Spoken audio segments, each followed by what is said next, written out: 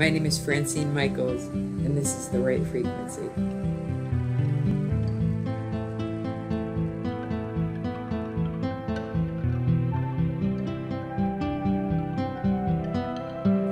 Is what you believe worth dying for? Perhaps that depends on what you believe and why you believe it. Is it because someone told you to believe something? Or is it because of something you experienced yourself?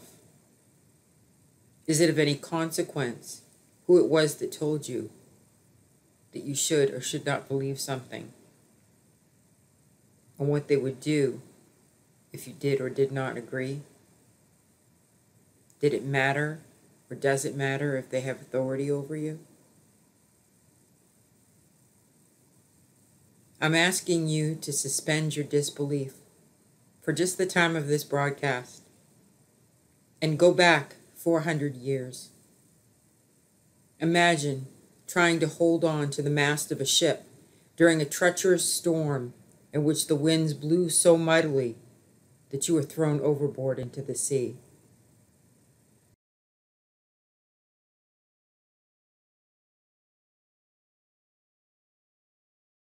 Then imagine holding on to a trailing rope while, with desperation, men tried to pull you back on board to safety. Some of these men aboard the ship that rescued you have been imprisoned because they were considered dangerous renegades, a threat to their nation. Many, if not all of them, had experienced sadistic, tyrannical dictators that thought nothing of mercilessly torturing their victims before they killed them. The men aboard this ship left everything like you did, without even the certainty of making it to their destination alive. What were their crimes that they became such a threat? They dared to read the Bible for themselves and gather with one another to pray and study. They knew the government leaders were corrupt. They knew the religious leaders were corrupt. More than that, they knew that God was beckoning them to a place to worship Him the way they believed they were called to, and they would be an example to the world. It was the year 1620, when the journey of those on the Mayflower resulted in the ultimate birth of a nation founded on religious freedom, the United States of America. Many of the men on board the ship had not brought their wives because they feared they would not survive, and in fact, many did not. Of the 18 women that boarded the ship, only 5 lived. Everyone on board knew the risk they were taking, but they were willing to take that risk because they believed in the Bible, and they were willing to risk their lives to do what they believed God was telling them to do in His Word. They were not willing to compromise their faith to the point of death. How far has the United States come from that point? In the documentary Monumental, Kirk Cameron presented the heartwarming history of how pilgrims came to the land of Plymouth Rock in Massachusetts. In order to present the story, he traveled to Europe to meet those in historic places from which the pilgrims came in order to grasp the magnitude of the challenges they faced. Anyone that watches closely can see the men and women that came over from the Mayflower were not simply fleeing a corrupt government. They were being obedient to what God was telling them to do. Cameron explains that the pilgrims read the Geneva Bible, and it was the first time that average people had the opportunity to read the Bible for themselves in England, because it was the first time the Bible was affordable and accessible. Those few individuals who took the Bible as the Word of God ultimately changed the course of human civilization. Up until the 14th century, only those educated in Latin were able to read Scripture because it was controlled by the Catholic Church. who insisted that Scripture remained written only in Latin. It was only when a man named John Wycliffe attempted the first English translation of the Bible that this was changed. Having been educated in Latin at the University of Oxford, Wycliffe recognized inconsistencies in what the Bible said and what the church taught. Wycliffe confronted the church, which resulted in him being arrested and accused of heresy. The pressure on Wycliffe must have been beyond anyone's imagination. Hundreds of years of control of the Catholic Church over what could and could not be spoken as truth was suddenly questioned. Before the church could martyr him, however, he died of a stroke. That wasn't good enough for the Catholic Church. His influence had already spread. They wanted that stopped. So to further intimidate people not to follow in his footsteps, disinterred and burned. Clearly, they wanted everyone to believe that Wycliffe was a heretic. The Catholic hierarchy insisted upon people believing only what they were told to believe. If individuals read the Bible for themselves, they would see what Wycliffe said was true, but only if they could read Latin. The church was not consistent with what the Bible said. Any further attempts from anyone to follow in Wycliffe's footsteps could result in them being killed. William Tyndale, many years later, a theologian and scholar, wanted to follow in Wycliffe's footsteps, and he heard about the greatest possibilities of sharing the Bible with the common man through the emergence of the printing press. He fled persecution in England for translating the Bible and went to Germany, which was already forging a path away from the Catholic Church with reformer Martin Luther. When Tyndale began printing in Cologne, Germany, officials came after him, and he fled to preserve his life and the work he had done. He risked his life again and again, doing what undoubtedly he felt commissioned by God to do, with helpers along the way. German humanist Johannes Cochleus, a controversial man at the time of the Protestant Reformation, believed that Bible translations for everyone to read were evil. He was one of the men that wanted Tyndale stopped at all costs.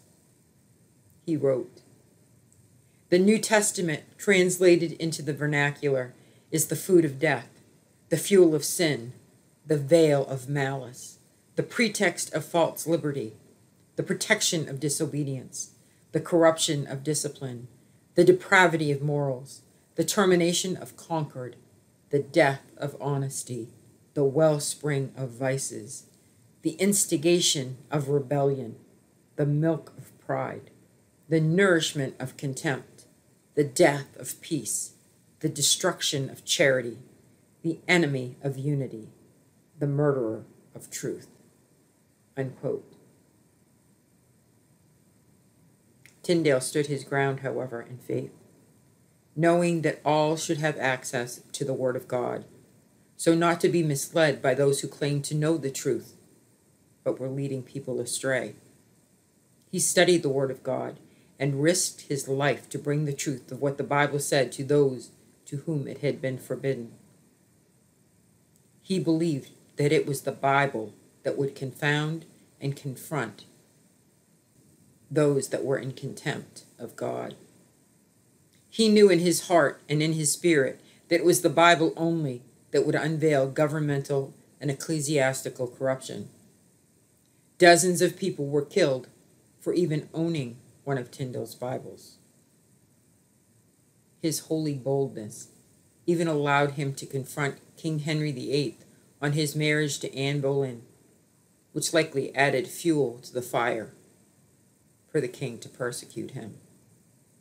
More important than his life, however, was the soul of the King of England. For his last words were said to have been a prayer, quote, for the eyes of the king to be opened. Those prayers for the king's soul were apparently heard, because 1 year after his death, King Henry VIII allowed for the first English translation of the Bible, much of which had already been completed by Tyndale. This reprieve from authoritarian dictatorship, however, did not last. His daughter, Queen Mary of England, took over the persecution where King Henry had left off, trying to revert England back to Catholicism. She ruled between 1553 and 1557. Nicknamed Bloody Mary, she executed 287 people to intimidate those that wanted to follow in the Protestant Reformation against the Catholic Church. Intimidation, domination, manipulation. These were the things that the Bible exposed. God's word, however, had already been outside the walls of the church. And once that happened, the restraint that the Catholic Church once held was no longer as strong. Protestant scholars continued to work on an English version of the Bible that was easy for the average person to read. It had extensive notes in the margins. It was developed under the general direction of Miles Coverdale, John Knox, with the influence of John Calvin. It was so easy to read, so easy for people to understand what God meant in his word, that people were able to experience God's word without dictatorial interference of the false teachers. It was also the first Bible to use chapters and verses serving as reference points. It was so effective in exposing corruption. It was so effective, ultimately, in helping people to understand the limitations of governmental authority, that King James I was afraid that it would encourage others to question or usurp his authority. To prevent this from happening, he would only allow his authorized King James Version, which left out the study notes. The authorized King James Version, which so many people believe is the only version they could ever use that was accurate. That was exactly what King James wanted. The Geneva Bible, with its extensive, helpful notes, gained such popularity that the Bible became the center of families and communities. It not only transformed people, it transformed the world. People were finally free from the intimidation and manipulation of rulers using the Word of God. People could, for the first time in centuries, begin to discern what God was saying personally. As a result of reading the Bible, many recognized how wicked their spiritual and secular rulers were, just as the leaders had feared. Those that knew the truth, however, could not simply accept the status quo any longer. It so vexed their spirit that they could no longer live in tolerance of the lies and corruption. Hebrews 4:12. For the word of God is alive and active, sharper than any double-edged sword. It penetrates even to dividing soul and spirit, joints and marrow. It judges the thoughts and attitudes of the heart. ESV. As a result of this discernment and strong conviction, there were some that decided to separate themselves from those that wanted to remain in the status quo. Thus, the name separatist was coined. Rebels by society's standards.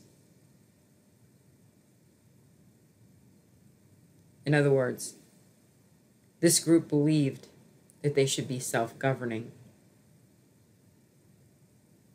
Having the indwelling spirit as their conscience, they believed they should have little difficulty judging affairs among themselves with righteousness. From Britannica.com, quote, a fundamental belief of the separatists was the idea of the gathered church, founded by the Holy Spirit, not man or the state. Believing that true Christian believers should seek out other Christians and together form their churches, separatists emphasized the right and responsibility of each congregation to determine its affairs, without having to submit those decisions to the judgment of a higher human authority. That notion stood in contrast to the territorial basis of the Church of England, in which everyone in a certain area was assigned to a parish church, and each local parish submitted to the oversight of a larger church hierarchy, unquote.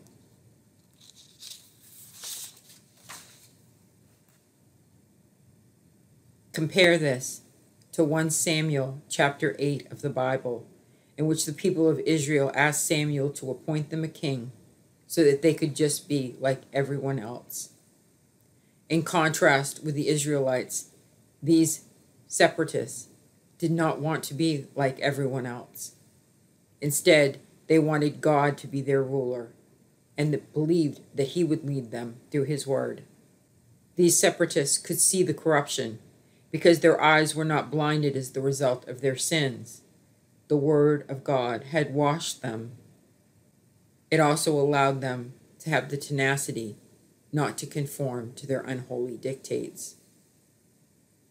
They recognized if they remained, just like the Pharisees did to the early Christians, they too would be persecuted, possibly even to their death. Civil authorities had difficulty with the separatist beliefs because they didn't go along with what everyone else was doing. They could not be manipulated, nor could they be intimidated. They knew what was true and what was false, who was corrupt and who was righteous. Before heading to the New World, initially a group of these separatists went to Holland to escape persecution, only to find a similar trend of persecution developing there. There was something unusual about this group that made them distinctly different from other religious reformers. They were determined to meet, even in secret if need be, to pray and to read and to seek out the meaning of the Word of God among themselves, using it as a compass as to where they should go and what they should do. They studied the Bible and prayed as though their life depended upon it, and they were insistent upon the lack of governmental interference. William Bradford, a spiritual leader that came over on the Mayflower, clearly had the mission to follow Christ wherever he might lead early in his life.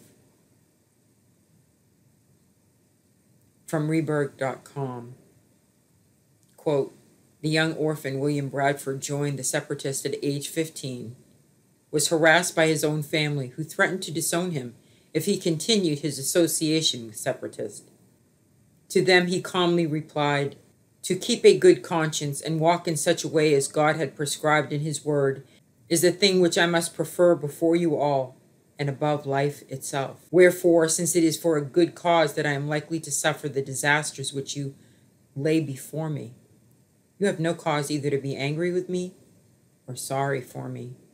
Yea, I am not only willing to part with everything that is dear to me in this world for this cause, but I am thankful that God hath given me the heart to do so, and will accept me to suffer for him, unquote. The men and women that traversed the seas with Bradford went with chances of survival next to none. The choice of a ship, absurd at best. It wasn't designed for that kind of voyage. They didn't even seem to pick the right season for the trip. There was tremendous disease and discomfort aboard the ship. Their efforts to obey God at all costs, however, were not missed by the author of the book for which they risked their lives. The written word had power, and so when they made their move to travel, they did so with the belief that they must have a printing press themselves when they arrived at the New World. One might think that that was not the most important thing, but to them the Word of God was the most important thing. It was a harrowing voyage. Seasickness abounded, and the stench of that alone must have been nearly unbearable. Those that chose to come had made a choice to accept this suffering, even death, if they did not survive.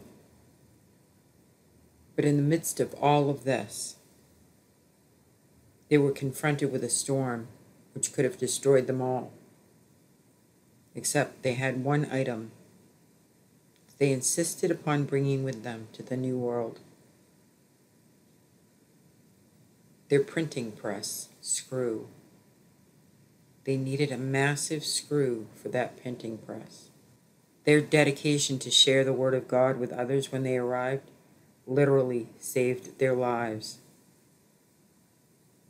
That screw, due to its unusual size, was able to secure the mast, which ultimately resulted in them surviving that storm. The giant screw was just the right size to steady the ship. They knew the power of the written word to transform the world. They never could have known the result of having that one screw would so impact the course of history for an entirely different reason than the one they had thought. The God of miracles, which they followed to the New World, gave them a miracle while aboard the ship to sustain them physically and spiritually as they were obedient to obey his voice and his leading to the New World. The separatists didn't trust men. They put no one above God. They trusted his word and they sought to do his will, believing that they were to go, just as Abraham was told to go, because they were led to by his word. They trusted him to the point of death because they knew their sacrifice would reap rewards for future generations. The challenges they would face in the New World were not quite the same ones that they faced in England. Those that separated themselves for righteousness' sake did not realize that those with whom they tried to separate would follow them, claiming to come for the same reason. Falsely. Nor would they recognize the consequences it would have for future generations. For those that think the Bible is just a book, could a book do all that? Please like, please share, please follow, and be blessed.